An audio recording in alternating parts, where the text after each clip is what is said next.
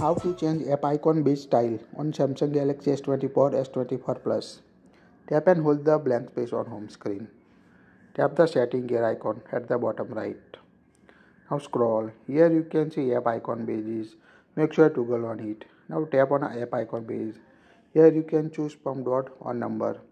When you receive any notification, you can see dot or a number you select on your device on specific app. You can also toggle on notification on app icon.